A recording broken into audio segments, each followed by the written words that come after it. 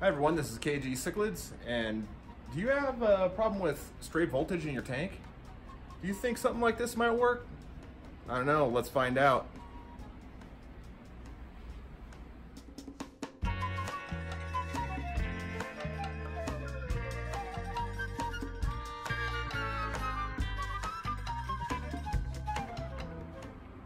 Rid-Volt Titanium Aquarium Grounding Probe.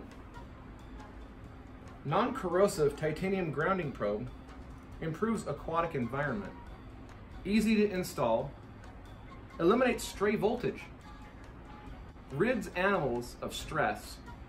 And it's got a 10-foot wire lead.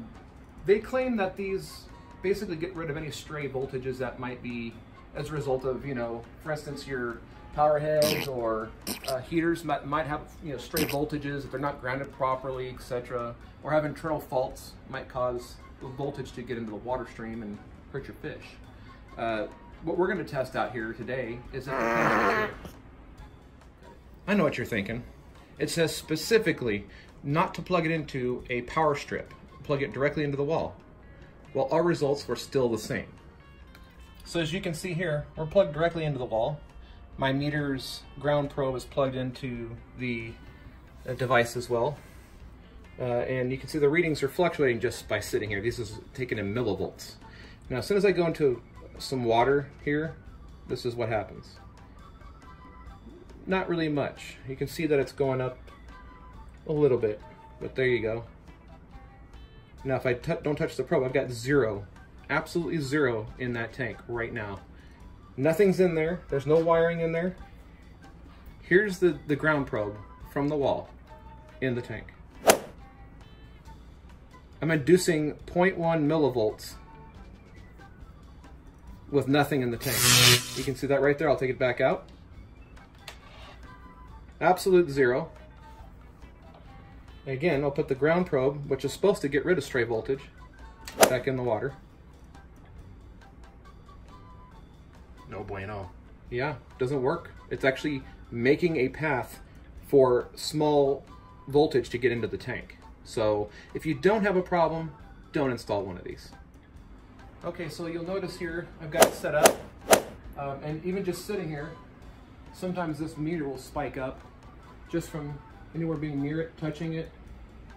It'll jump up a couple 100 millivolts sometimes, depending on what it is, but it'll fluctuate a little bit.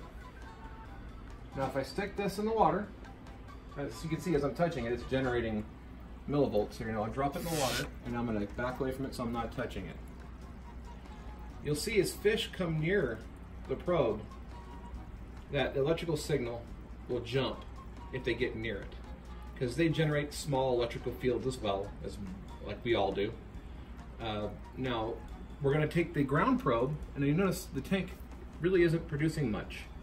There's in the way of millivolts, not much. I'm going to take this probe right here, which is right here, this ground probe, and it goes right up here. It's plugged in the power strip. My power strip shows that I've got a good ground here as well, just so you can see.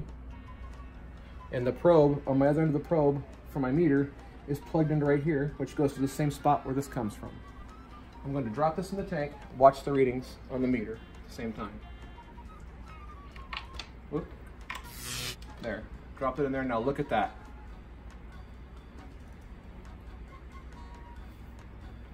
It's actually inducing a small voltage in the tank right now.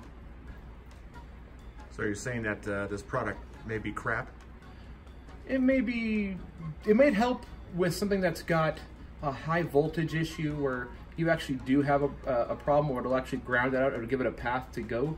But in a tank that doesn't have a problem, it's actually making a small one. I don't know how that'll affect the fish or not, but if you look at it, it's actually inducing, what is that? Yeah, it looks like they're fine. 124, 125 millivolts. But if I take this out of the water, all the way back down to zero. Yeah. Basically, I mean. So this would indicate that it's actually giving it a problem. Yeah. So there you go. There it is. So what you got to say about that product and when it's supposed to be taken out? electrical current, but it's inducing it. I'd say it wouldn't be doing its job. What are your thoughts on that, guys? Leave a comment. We'll see you guys on the next one.